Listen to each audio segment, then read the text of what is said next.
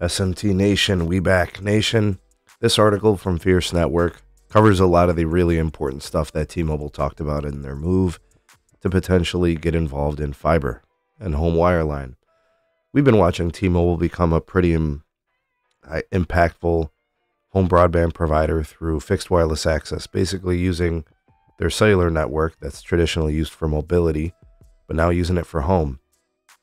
And now they're going to be investing in a wireline segment of their business. Is this good? Is this bad? What's the fate?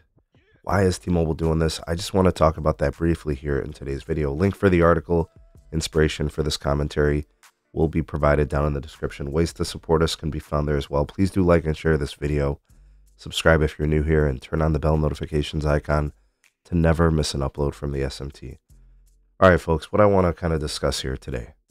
Looking at the commentary and listening to what CEO Mike Sievert had to say about, the Lumos deal and the EQT investment, as a joint venture, he made it pretty clear they're still remaining capital light, and they're not just going to be throwing a bunch of billions at this wireline investment. They're going to be calculated. They're coming in. They're going to pass, a few million addresses, and it's only going to cost them $500 per passing, and all these other things. And all that's fine. But one of the things that I think is most important to focus on is his commentary about offloading the network, right? He mentioned, the 5G network having all this usage. And if you have a wireline network, then you can offload a lot of that. So that to me tells me that the Lumos deal specifically was targeting a place places where people really want the T-Mobile home internet. And they're going to specifically build out the wireline network through their branding and their marketing and this positive equity they have with customers. And they're going to convert those customers from 5G home internet customers to fiber customers. Now, the question becomes is how do you do that to scale? Like, how are you going to do that across more of the U.S.? Because if indeed that is the case, and the end game is to get people off of the 5G network and onto a wireline network, you're basically just tracking where your customers are and then going there and building fiber there, right?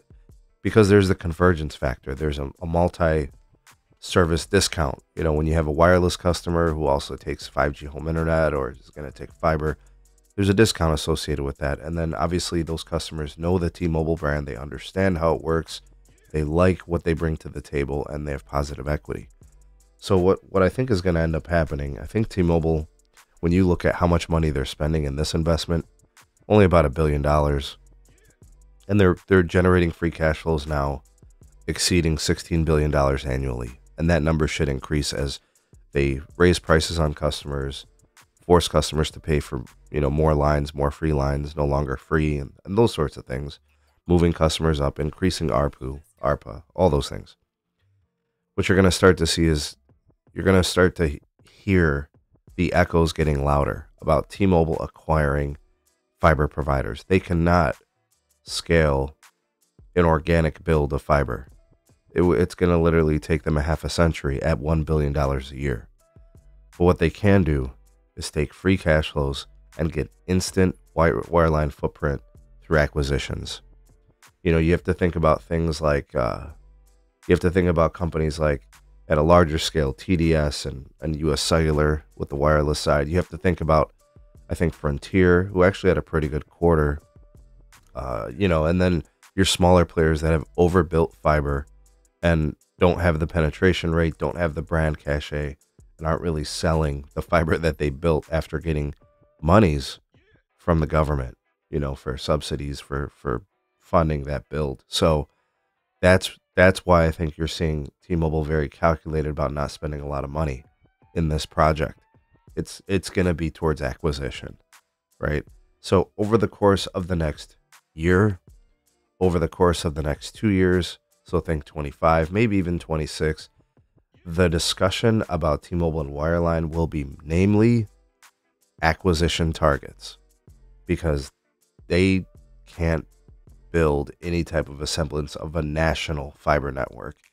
They would have to acquire it, keep that talent, manage that network, and then just sell their brand over it. And of course, it could be through joint ventures too. and they could continue to do the whole, like, you know, wholesale and all that. That's going to continue to happen. You'll hear more of those announcements, and you'll continue to get the annual $1 billion investment into the Lumos situation. But really, folks, they're going to want to cover up regions of fiber players, you know, that they can get cheap and on discounts, because some of those companies are going to be going out of business. T-Mobile is going to want to get in play there, right? They're still going to be focused on wireless. That's why the U.S. cellular piece is something to watch. Excuse me. And I think also another thing to watch is Dish, you know, with wireless assets and those types of things. Anyways, tell me what you guys think. Your thoughts and opinions welcome down below. You know, the voice of the people, the SMT Nation. Let your voice be heard.